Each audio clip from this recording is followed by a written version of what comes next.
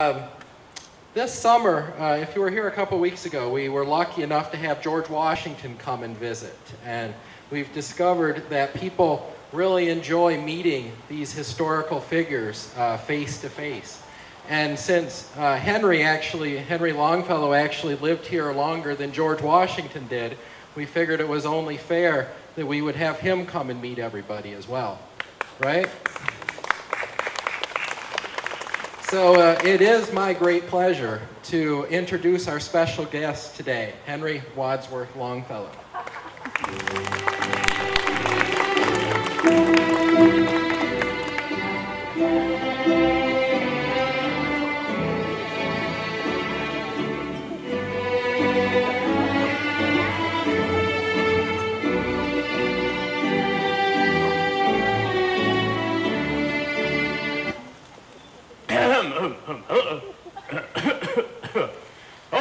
Hello, good day. I am Henry Wadsworth Longfellow. Welcome to my home. Today I would like to recite selections from my extensive and exquisite body of work. I published the following in November of 1840.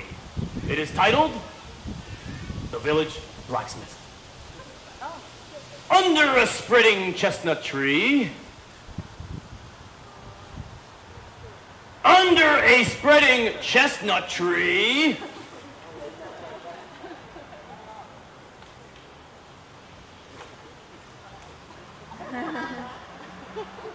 cute bit. Very good. Under a spreading chestnut tree, the village smithy stands. The smith, a mighty man is he, with large and sinewy hands. And the muscles on his brawny arms are as strong as iron bands. Week in, week out, from morn till night, you can hear his bellows blow. Chestnut tree, we're done with you. You can't get good help these days. Finnegan, we'll take it from, would you kiss your biceps over there? What was that? All right, well, we'll pick it up from there. The smith, a mighty man is he, with large and sinewy hands, and the muscles on his brawny arms are as strong as iron bands. Week in, week out, from morn till night, you can hear his bellows blow. You can hear him swing his heavy sledge with metered beat and slow. Like a sexton ringing a village bell when the evening sun is low. And children coming home from school look in at the open door. They love to see his flaming forge and hear the bellows roar and catch the burning sparks that fly like chaff from a threshing floor. Gets me right here. Wait, excuse me. What? Excuse you indeed. Who dares interrupt the wordsmith Wadsworth, the Henry Wadsworth Longfellow? Well, may I? Thank you. That's the thing. Come on, you're not Henry Wadsworth Longfellow. I most certainly am. All right. When were you born? What? Why, February 27th, 1807. Okay, but where were you born? Massachusetts. Ha-ha! Longfellow was born in Portland, Maine. Ah, but you see, my boy, in 1807, it was Portland, Massachusetts. Maine wasn't a state until 1820. All right, okay. All right, so you got me there. But, all right, so what did you do for a living? Well, in addition to writing, I taught at Harvard University. You might have heard of it. Yeah, it's there. It's right there. All right, okay, so what did you teach? I was a professor of modern language. Where did you live while you taught here? Well, at that time, I lived right here. I spent many a time sitting on this very porch, enjoying a lovely Sunday afternoon, much like we're doing here today. Right, folks? How you doing? Weather was good to us. Beautiful day. I've had many like this, and I hope you continue to come and visit me and join. But I digress. All right. In those days, I rented the property because I didn't own it yet, and I rented a room from the widow Craigie. And not just any room. It was the very room in which stayed General George Washington, who came to Cambridge in July of 1775 to take command of the Continental Army in order to drive the occupying British forces out of Boston. Is that right? All right. Okay, all right, so many famous people came from Cambridge. Did you have any famous students? Oh, yes, I taught a young gentleman by the name of Henry David Thoreau. You might have heard of him. Terrible braggart, that pompous fellow. Yeah, where did he learn that? All right, so maybe you don't know this one. Why Wadsworth? Why don't you just go by Henry Longfellow? You mean, why do I use Wadsworth? Yeah, why did I'm you go by... so glad you asked. Wadsworth was my mother's family name and a very proud lineage. Her father was General Wadsworth in the Continental Army. Her brother was Lieutenant Wadsworth, who gave his life in a naval battle in the Mediterranean during Jefferson's war against the Barbary pirates.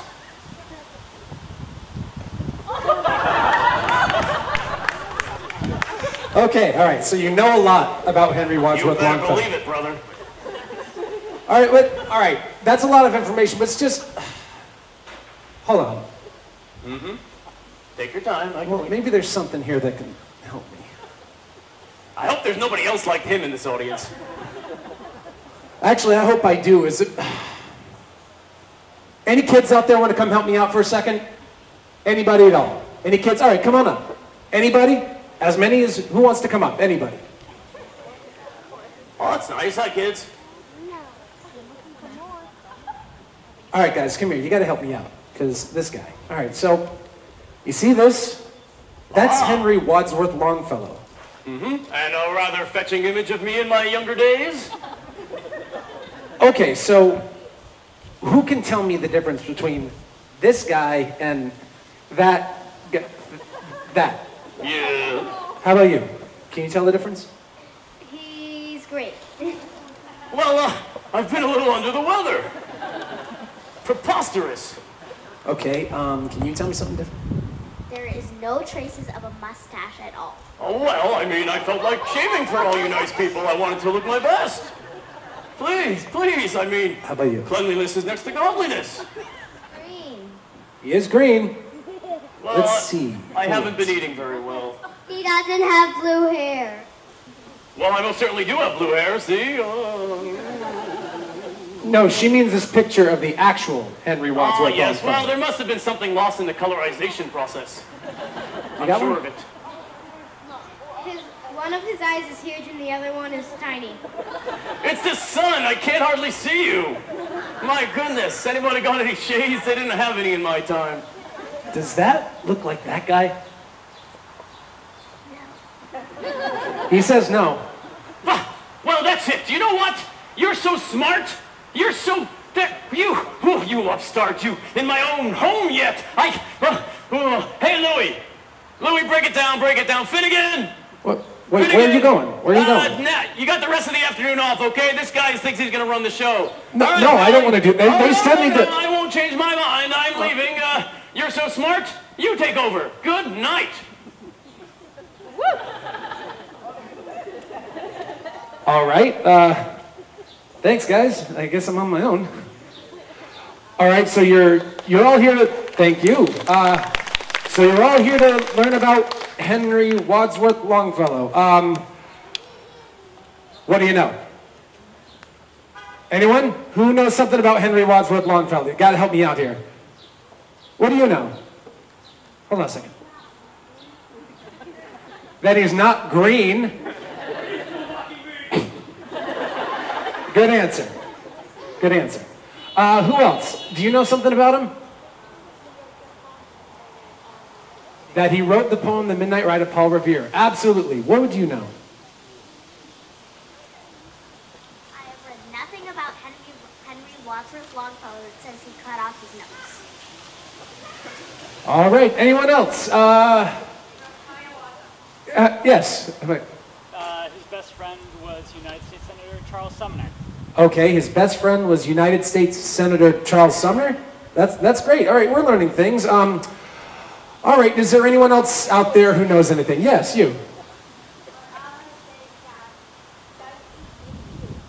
He did? He died in 1882? Wow, thank you for letting me know that. All right, who else? You know something too. I watched a video today called The Midnight Ride of Me and Paul Revere, and the puppet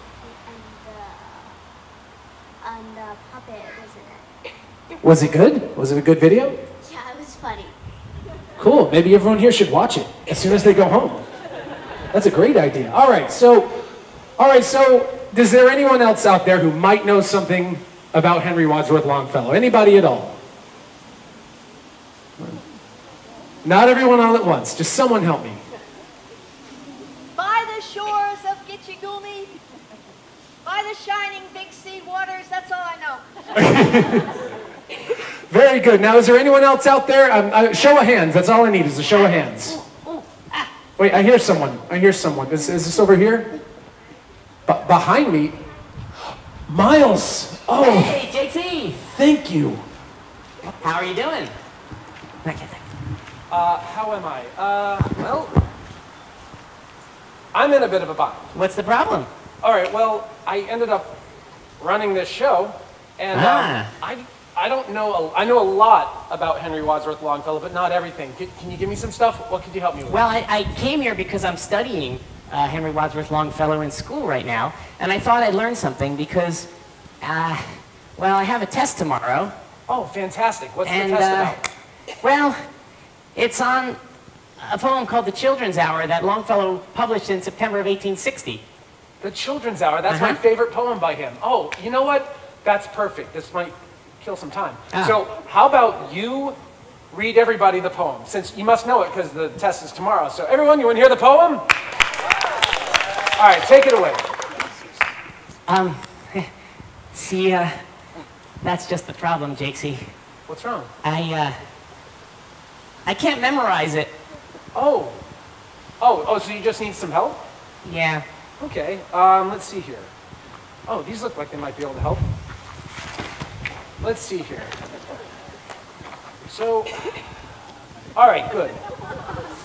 These are set up perfect. What you got there?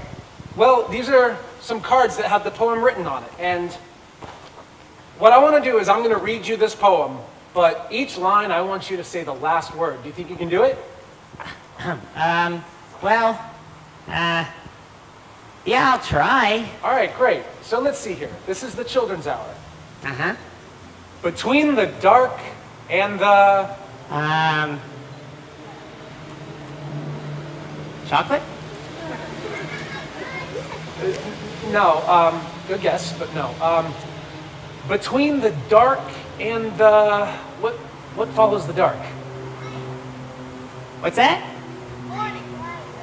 Oh, yeah. Oh, it's daylight. Between the dark and the daylight. Very good. Between the dark and the daylight, when the night is beginning to... Tumble. Not quite tumble, but something similar. When the night is beginning to... You're getting awfully low there, Jakesy. Lower. Lower. When the night is beginning to lower. Uh-huh. Comes a pause in the day's... Recreation? No, close. It kind of rhymes with that. It's a word that means jobs or responsibilities. Grown-up stuff. No, I'm just going to help you. Comes a pause in the day's... Occupation. Oh, I remember that. Occupation. Right. All right, now this one's easy. I know you have this. That is known as the Children's... Museum. No, it's over the river. No. The name of the poem? The poem's called The Children's Hour. Yeah. Hour? Hour, the Children's Hour. That's great. All right, well, I mean... All right, well... Hour rhymes with lower? Well, Longfellow was a genius. We can let that one slide, right? I most certainly was! All right, well, You know what? Not bad for a first try. I mean, you got the first 4 lines, kind of. Well, but Casey, this poem is 10 verses long. Yeah, that thought crossed my mind too. Yeah. What are we gonna Let's see here. I don't know. Wait a minute. What is one of your favorite things to do? Well, I love to sing. Absolutely, you do love to sing. I've seen all of your videos. You're fantastic. Oh, a fan. All right, so it's lucky because this is here. Oh, And not only that, I happened to compose some music for this poem. And maybe if I play it for you, it'll help you remember. How are we gonna sing a poem? Well, the songs that you sing have these things called lyrics. Those are the words in the songs, and lyrics are a type of poetry. Oh. Yeah, you want me to show you? I guess we can try. All right. Between the dark and the daylight, when the night is beginning to lower, comes a pause in the day's occupations that is known as the children's hour. Hey, sounds great, Casey. I hear in the chamber above me the patter of little feet, the sound of a door that is open, and voices soft and sweet. From my study I see in the lamplight, descending the broad hall stair, grave Alice and laughing Allegra, and Edith with golden hair. Can I try? What's that? Don't be shy. Well, maybe you sing and I'll guess the last word of each line. You want to do that? Yeah. Okay. A whisper and then a silence. Yet I know by their merry Eyes they are plotting and planning together. to take me by Surprise. All right, you got it. You want me to sing a little more? Well, how about I'll sing it and you guess the last word? Okay, I'll guess the last word. That's a good idea. A sudden rush from the Stairway, a sudden raid from the all by 3 doors left. unguarded They enter my castle. wall. They climb up into my Turret arms and back of my. chair. If I try to escape, They surround me. they seem to be everywhere. They almost devour me with kisses, their arms about me entwined, till I think of the Bishop of Bingen in the Mouse Tower on the Rhine. Do you think, old blue-eyed banditi, cause you have scaled the wall, such an old mustache as I am is not a match for you all. I have you fast in my fortress and will not let you depart, but put you down into the dungeon in the round tower of my heart. And there I will keep you forever, yes, forever and a day, till the walls shall crumble to ruin and molder and dust away.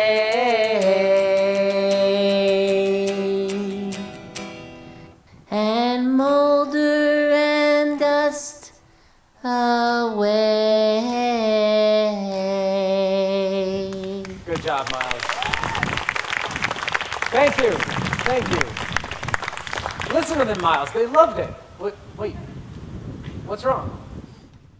Well, I guess I'll do okay on my test on Monday, but on Tuesday we have a test on war and peace.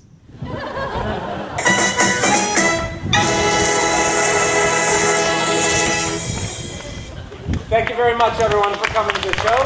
Our puppeteers, ladies and gentlemen. And of course, Derek. Let's hear it for Derek.